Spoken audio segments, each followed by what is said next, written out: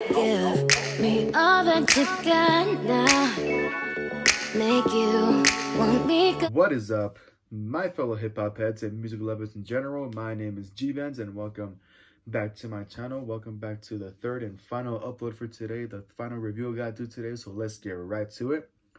For the final upload, I'm going to be talking about the fourth studio album by the one and only Tinashe, and it is called Songs for You. Songs for all of us, songs for her fans, songs for probably the haters, because she has shit to say to the haters too. And songs for anyone in the industry doubting her right now, because this album, she definitely proved that she should not be doubted with and should not fuck with at all. So, Tinashe, she has been on a grind lately, pretty much. For those of you that don't know, and I just like found out today, I don't know when she did it, but you know, like Tinashe pretty much left her record label, and I completely forgot what the fucking record label was called. I think it's called like RCA, some shit like that. But yeah, Tinashe left her record label to be a full fucking independent artist under her own management. And in my opinion, I think it is the best move that she could have ever fucking done in her life, because holy shit, is Songs for You a fucking dope ass album.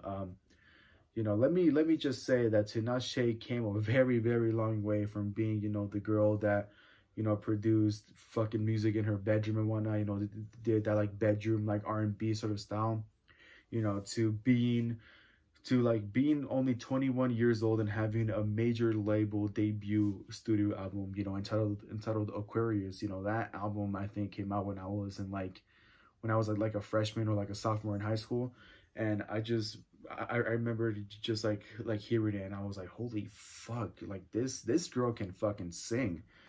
And so, you know, she had like, I think maybe like 2 albums after that under this record label. You know, they did pretty good, but it's just, I feel like the record label was like, you know, was like keeping her from like pushing herself more and from like going outside the box. And so that's when she decided, you know what, fuck it, I'm gonna be independent. I already have like experience with producing my own music. And that's exactly what she did. You know, not only is she like a talented singer, not only is she like a good songwriter, but she is really, really good at producing shit.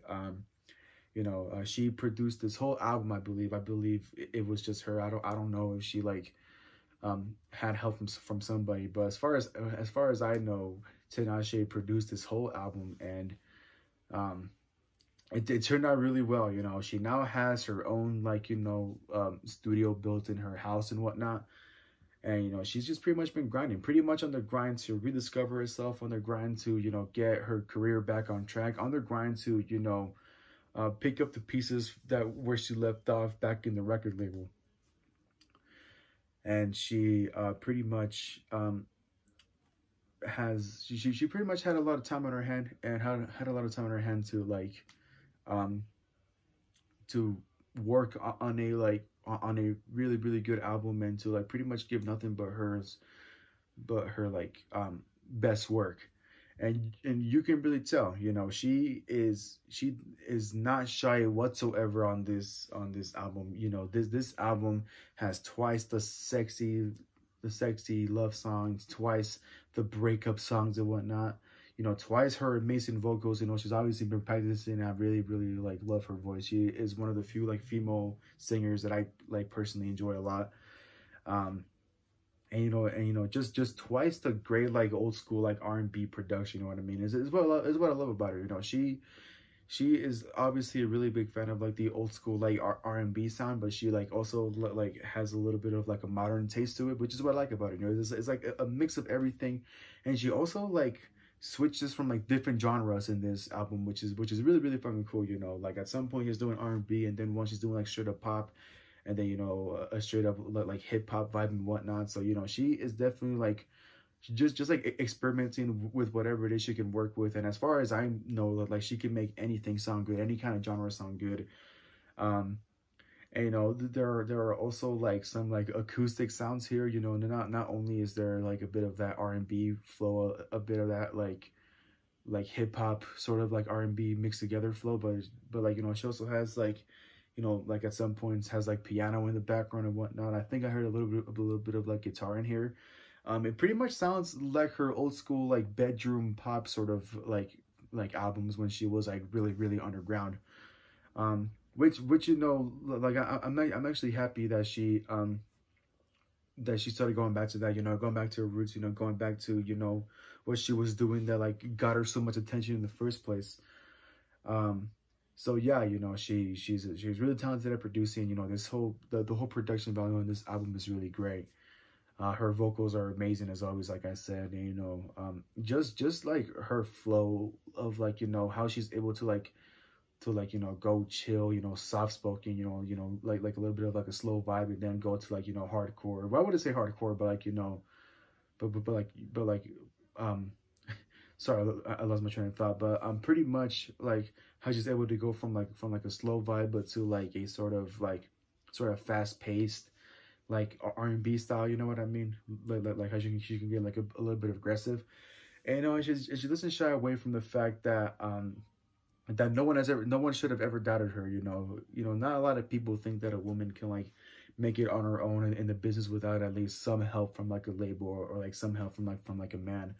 And, you know, the fact that she like produced this whole thing by herself, and like, you know, and you know, she like is under her own management, I think she's pretty doing good for herself. I think this album is going to be the start of something beautiful for her music career, and I can't wait to see where else she goes as an independent artist. I think her becoming an independent artist is something that she like is like the best decision she's ever made, because now she has now she can do whatever she wants. You know, there's no filter. She can do whatever it is she wants with her stuff, and I have no doubt that she will like do something really good with her music career. So yeah, I'm excited for her. I'm happy for her. I think Tinashe is gonna be a force to reckon with. I think I agree with a lot of people when I say Tinashe is the future queen of R&B. So yeah, shout out to you, queen. I think you're gonna fucking kill it, and all these other people better watch out, because I think she is like on her way to making a comeback real fucking soon. So yeah, I think that's really all I have to say for Tinashe and this album. Favorite song on the album is probably Touch and Go with 6 Lack. That one is like a fucking, it's like a little like, you know, sexy sort of vibe and whatnot. But it's also like, you know, I'm just a really like big fan of like old school R&B, and, you know, that's the sort of vibe I got from this song, and, you know, every song in here in general. But yeah, Touch and Go with 6 Lack is my favorite song on this album. So yeah, shout out to you, Tinashe. You did really well. Can't wait for you to do something else. So yeah, with that being said, I guess that's all I really had to say. So thank you guys for watching. Hope you guys enjoyed my review. Go ahead and follow me on Instagram down below. As always, DM me for requests. Go ahead and follow Tinashe on Instagram down below. Her new album, Songs for You, is out now. Go listen to it if you haven't already.